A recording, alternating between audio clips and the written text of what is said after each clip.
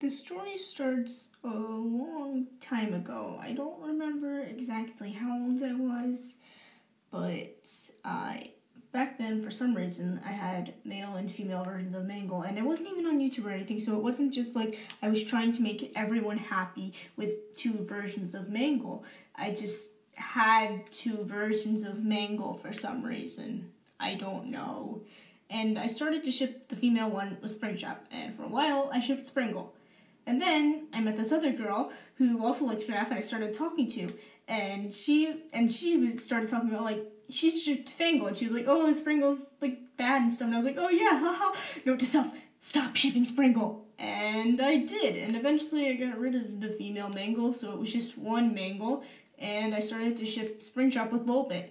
But then during that time, I started to think, well, what if I did ship Springtrap with Mangle? And they were gay. And so I started creating Springle scenarios in my head, which eventually led to Springle being the main ship instead of Springbit. And now here we are today. So that's the story of how I came to ship Springle. Yay.